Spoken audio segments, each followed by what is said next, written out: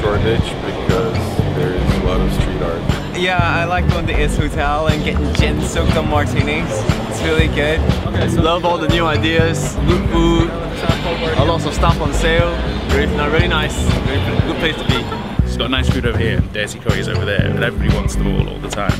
So it's just so much easier than living other places. Really different to anywhere else in London. Yeah, and the vintage clothes stores are really cool. Yeah, it's just different. I mean, you've got so many different cultures coming into just one. The style's different. You can't find anywhere else in the world. Well, you can, but not in London. It's quite alternative, cultural, hipster. I like it because my friends are here. So yeah, a lot of my friends work around here. I used to.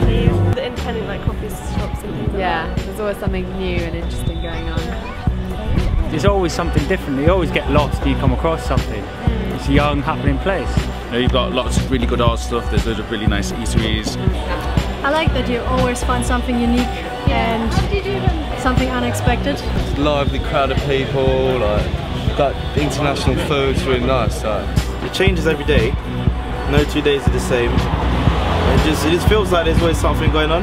Cute little area, lots of things to do, shops, eating, drinks, nightlife, all that kind of stuff.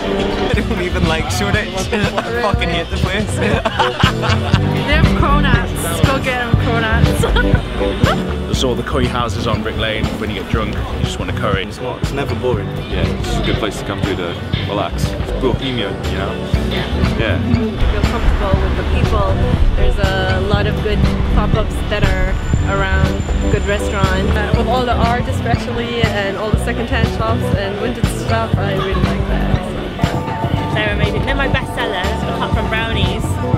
About a 40-minute train ride, but we always love coming here. So. And I've been living here for a number of years. I like it because there's pretty much everything you can possibly want.